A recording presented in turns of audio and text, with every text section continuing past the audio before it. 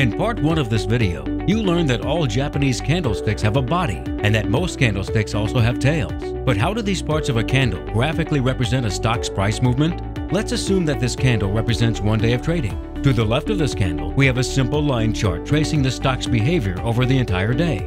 Looking at the line chart, we can see that the stock opens trade at a price of $20, drops to a low of $19.50, rises to a high of $21.20, and finally ends the day of trading with a close of $21. Now, let's examine the candle itself.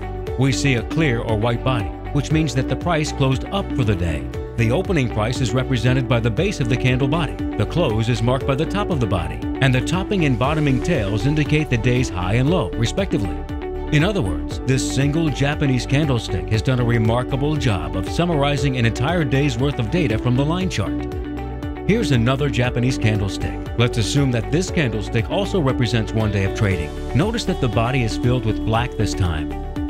Looking at the line chart to the left of the candle, we can immediately see a graphic representation of stock prices trending downward over a day of trading. The stock opens the day at $21, peaks with the day's high of $21.20, drops to the day's low of $19.50, and closes the day of trade at $20. Returning to the candlestick, we see a black-filled body, which means that the price closed down for the day. Because the candle is black, we immediately understand that the opening price is represented by the top of the body, the closing price is marked by the bottom of the body, and that the two tails, topping and bottoming, show the day's high and low.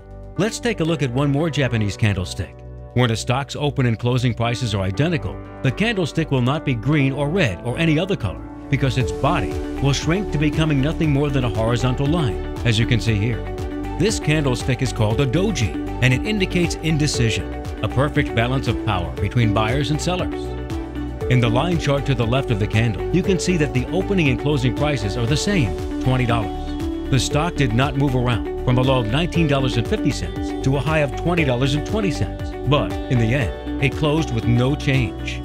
Without a doubt, Japanese candlesticks light the way for traders who know how to use them effectively. Thank you for watching our video. Before you go, we invite you to join the TradeNet trading team.